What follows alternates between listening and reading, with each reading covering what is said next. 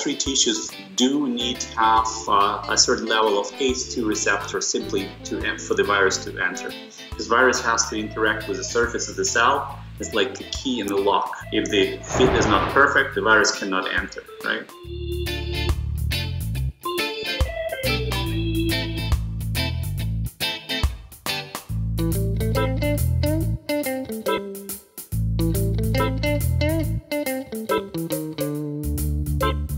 So that means that the cultivars that we have found, they are likely to decrease the chance of infection among people, because simply we reduce the number of those locks, right, that the virus can pick. And it will reduce severity of the disease and prevent complications, because again, the virus is not able to amplify those receptors in our body, therefore it will have trouble to reinfect all our cells.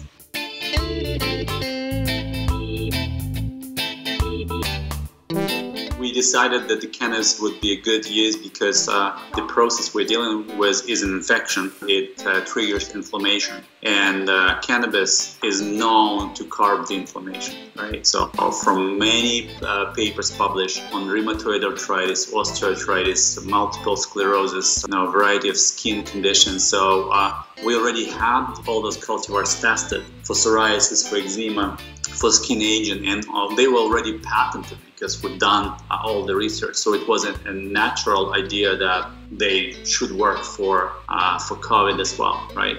We did not expect that it would work so well, right? But our thinking was, when we looked at the possible drugs that were developed before we have any vaccine, yes, they may slow down and prevent disease or complications, but they have lots of side effects. And if you look at especially high CBD cannabis, there are very little to none.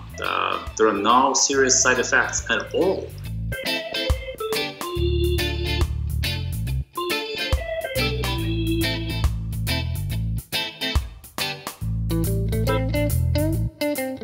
The human body is much, much more complex than life inside that petri dish. The cells are arranged in three-dimensional structures. There's the effects on the immune system. There's effects on blood flow. So it's a very, very complex system that you really can't mimic very well in the petri dish. So it's a good start, but right now the level of confidence that you would have that it was going to work has to be very low.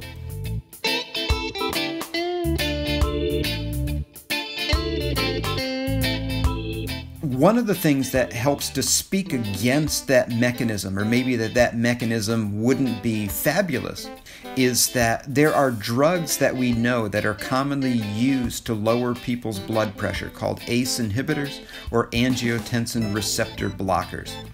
And these drugs actually increase concentrations of ACE2, and people were worried that if you were using these drugs, that it might make the COVID-19 infections that the people had worse, because you'd be able to get better entrance into the cell and you'd be able to have more replication.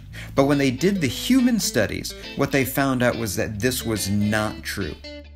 As a matter of fact, one of those drug classes, the angiotensin receptor blockers, are now actually being investigated in humans as a potential treatment. Now, we don't know how well it's going to work when those studies are done, but right now there's some conflicting mechanisms as to the value ACE2 in COVID-19 infections.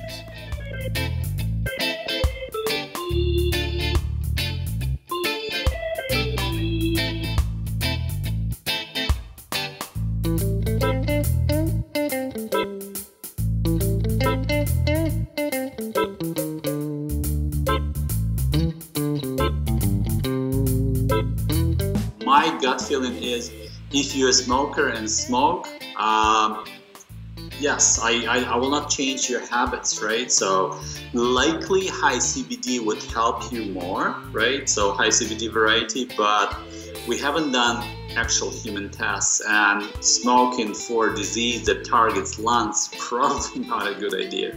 If all of you want cannabis to be taken seriously, and that means it will be either OTC or actual medical drug, all research has to be done clinical trials have to be done. But hey, there are many viruses out there, and what we'll develop in the future will help for all of it. Just be patient.